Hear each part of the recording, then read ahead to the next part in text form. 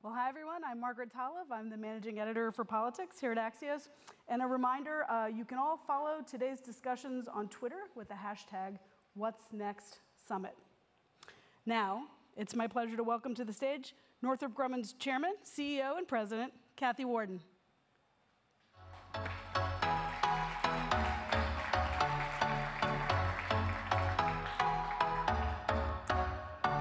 Thank you for joining us. Thank you for having me.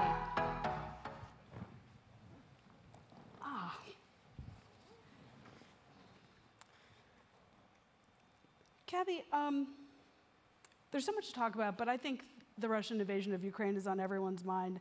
And maybe we can start there when we're talking about the future of defense and technology and how this all comes together. For sure, it's been a wake-up call for the West about many things, including cyber. And I wanted to start by asking you about cyber. Essentially, what threats around cyber are you most concerned about right now? And how much of this is for the administration and the Congress to work on versus how much is this a private sector issue? I think it's absolutely an issue for all of us to work on together.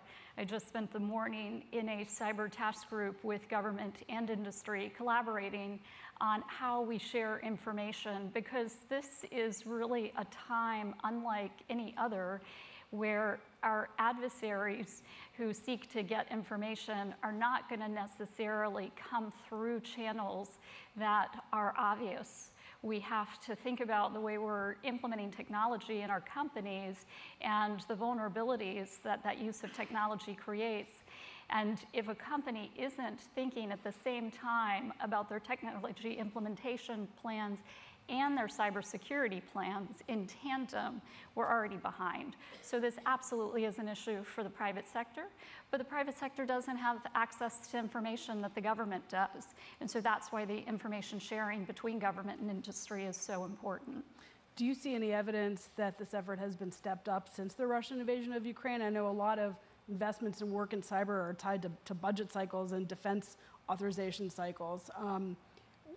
How has the war changed this, and are you convinced that the proposals in the budget package, for example, are taking this where it needs to go, or are there specific areas where you think there needs to be more investment or more direction?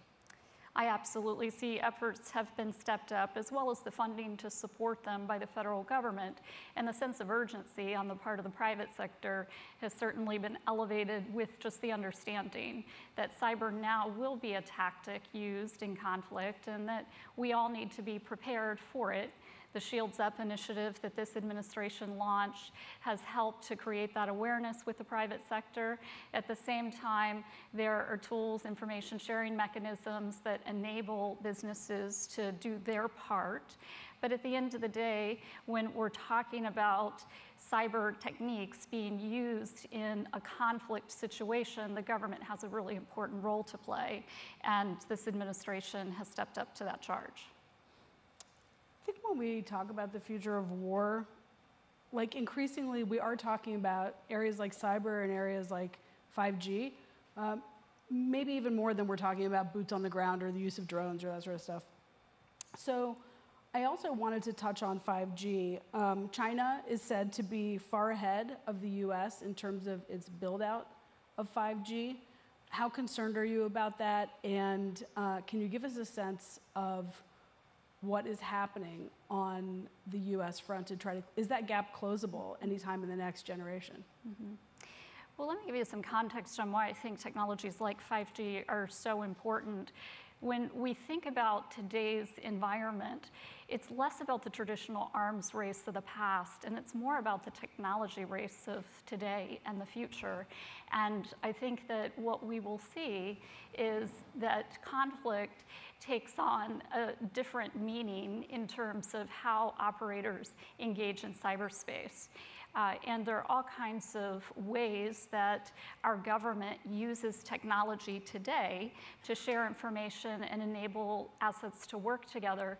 We have to think about that being done securely. So it's not using commercial infrastructure directly, but it's using the technologies that exist in the commercial world, like 5G.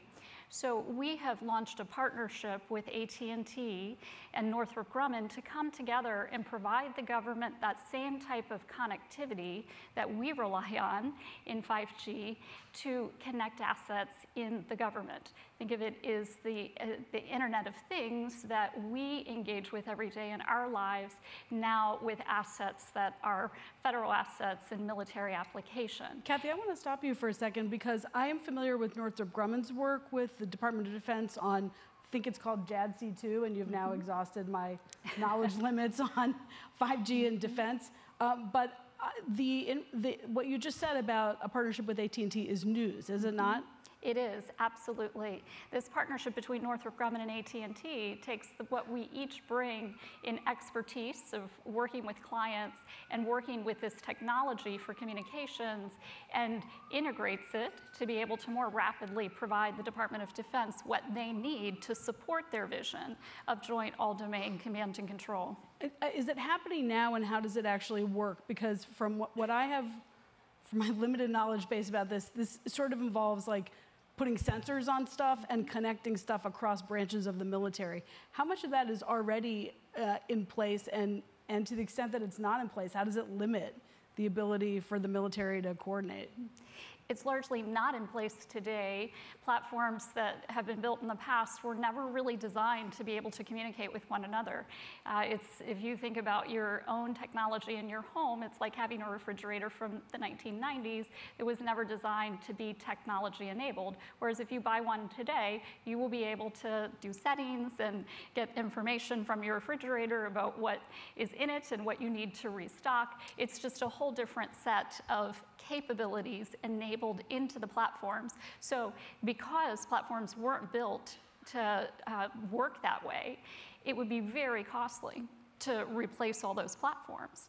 What instead we're working on is the ability to connect and interface, so build communications capabilities that allow that interconnectivity to happen without having to change out the platform. And what are we talking about connecting? Like, what are we talking about connecting? Are these missile systems? Are they aircraft? What are they? Yes, all of the above. We can communicate with just about every platform, sensor, and weapon today, but in stovepipes. This is about connecting all of those stovepipes together, so having a backbone of communication that allows these assets to share information. One may sense a threat, another may be capable of destroying that threat, but they should be able to share that information to work together, even if they weren't designed to do so. How does it work right now? It's like some guy in a command center, like on the phone, like and it's in a slow. movie? It's slow. And there's sticky notes and all and I'm not trying to put 3M out of business, but at the end of the day, it's not a very efficient process for people to be passing information through humans to get this work done in the time frame that we need it to be done. Speaking of time frames, how long does a project like this take, and how much will it cost? We expect to be prototyping technology within a year because the technology is not the hard part. We have solved the technology challenge in this area. It's the application of it to existing assets today. And that really will operate at the speed the government is ready to move along with industry in incorporating these technologies into the way they operate. Do you need like a telecom partner? And I'm trying to understand whether the defense application is more likely to propel the consumer application, or whether the consumer demand is more likely to propel the defense application. But we think it's a bit of both. In areas like space, where we operate commercial federal government in the exploration mission with a partner of NASA, and in the Department of Defense with national security applications, we find there's a lot of core technology that stretches all of those missions, and we're able to apply it to different applications. I think the same is true when we partner with commercial partners who are looking at consumer applications or business applications. There's a lot of commonality in what the government needs, and we can move faster together. But if a prototype is a year away, this is what, a decade-long project? I see joint all-domain command and control, which is the federal government's vision, and particularly the Department of Defense vision for how these assets get connected, taking, yes, a decade. But at the end of the day, the technology will be there. That will not be the limiting factor. The limiting factor will be how quickly it gets adopted and brought into their command and control structure. While we're talking about the future, can we do space, a little bit of space? Sure. You're not an astronaut. I'm not. But increasingly, a lot of Northrop Grumman's work is in space or around space or about space. Northrop Grumman has worked on the Webb telescope, right? NASA's Artemis program. You are a supplier for the International Space Station. Space Force is a client. Yes.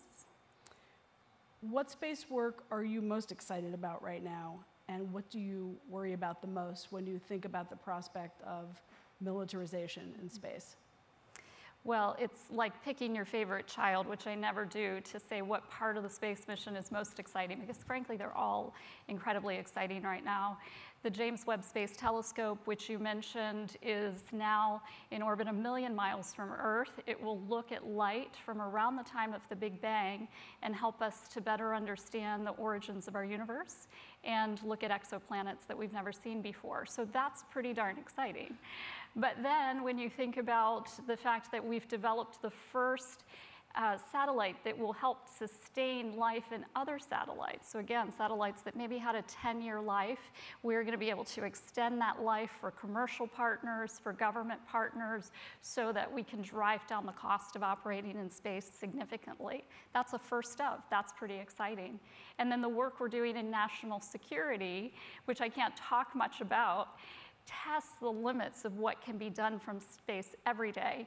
And so it's the kind of work that our talent really wants to be involved in. It's what helps us to attract talent to the company. So that's incredibly exciting. So there's not one area that's most exciting. The one area that I worry most about is we have had freedom of operation in space for decades.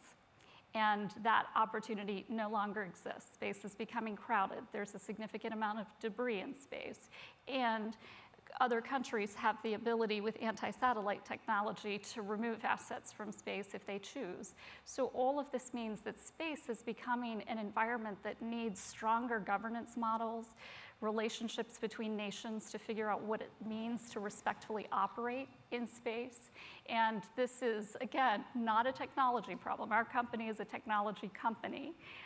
We find those challenges really exciting to work on, but oftentimes the policy challenges are the ones that delay the application of the technology that's available. Any big policies for us to be watching this year? It's my sense as a political journalist that not a whole lot more is going to get done in Congress ahead of the midterms, but what should we be watching on the space front? Space policy is developing in the background. I wouldn't expect to see anything yet in the foreground. It's not one of the highest priorities right now, but it certainly is something that the US and our allies know need to be worked. And norms and behaviors in space is something that this administration is taking on, have made some public statements about, but I don't expect any big news on that front the remainder of the year. Space tourism is a thing that It is. we talk and hear more about. I'd sign up to go if I could afford to or won the space lottery. Do you think you'll be traveling to space anytime soon? I don't have a ticket yet, but I do believe that I wouldn't have believed this if you would have told me as a child that one day I, as just a normal person, would be able to go to space in my lifetime. I would have told you that that probably was ambitious and a little bit science fiction. Today, I do believe it. I believe I would have the opportunity to do that if I chose to, and that more and more people will. And I certainly think our children are of an age where space has seen a renaissance, and children today are getting the opportunity to think about, could I live in space, not just travel to space in my lifetime? And that's pretty darn exciting. Back on Earth. Yes. I want to go back to Ukraine for a moment. You've been CEO of Northrop Grumman since 2019. You joined the company in 2008. I have read that 9/11 changed the course of your career. I'm wondering if you would share with us why and whether you think that there is maybe a generation of experts who might be entering the defense space for whom this invasion of Ukraine is going to be a pivotal moment in their lives? I do. I think as we have moments like 9/11, which in my case, my husband was working at a government installation that was targeted and was evacuated. My mother was at the Pentagon, experienced the same thing that day. And I was running a business that had major clients in New York City. The only reason I wasn't in New York, I typically is because I had just returned from maternity leave and having my first son. And it was a rude awakening to me as a US citizen to have an attack on US soil, something I had never thought would be possible. And it changed my life because that day was one of the hardest days I've ever experienced. And I thought to myself, if I can do anything to help my children not grow up in a world where they're afraid of this on a daily basis, I want to do that. Unbeknownst to me, because I was working with commercial clients at the time, my company also did work with the government and the intelligence community and asked me if I'd go for a short period of time and work with the intelligence community on information sharing to help address the issues that had in part led to the events of 9/11. And I said, absolutely, I'll go do that for a short period of time. Well, here I am in the industry, never looked back. And it's because I want to work on things that have mission and purpose in preserving freedoms and protecting people. And that's what our company does on a daily basis. I think we're at that moment again now, that particularly citizens in Europe would have thought they would never experience what they experienced in the world wars, in particular World War II, and yet this invasion of Ukraine for many Europeans feels terribly familiar. And we are having young people, both in the US and our allies, that know if they get called upon to go engage in conflict, that they're willing to put their lives on the line. We take that incredibly seriously in our company. And it is our purpose to give them the best tools available to protect themselves while they are making this choice to go and preserve freedom at all costs. And so this is a moment in time where I think many eyes have been reopened to the fact that these threats exist, and we need to be prepared to deal with them.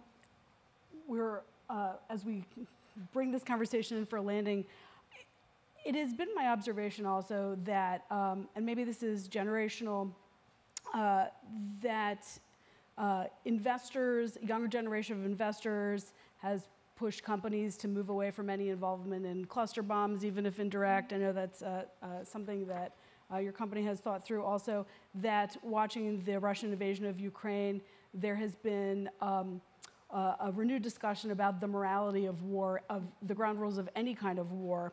And a lot of conversation about defensive versus offensive military capabilities. Eric Schmidt was in recently for a visit, and we talked about what he said. He'd like to see more innovation around defensive systems to make civil society safer from war. I'm wondering if that's something that you've been thinking about and how Northrop Grumman, wants to participate in that conversation. I strongly believe that deterrence of conflict is always the first objective. And so our company is leading the modernization of the US strategic deterrent, which our allies also rely on. And in many ways, it's not about building weapon systems that can overpower the weapons of our adversary. It is about having the defensive posture that other adversaries wouldn't want to get into a one-to-one conflict. And as I mentioned at the beginning of the conversation, in today's environment, that's about arms to some degree, but more and more, it's a technology race. And we can have deterrence through technology application and utilization that would deter an adversary from engaging in conflict with the US or one of our allies. And that's always the goal. Kathy Warden, we are out of time. We will leave our conversation here for now. Until next time, I want to thank you so much for joining us. Thank you, Margaret. Appreciate the conversation. Thanks. Good to be with you.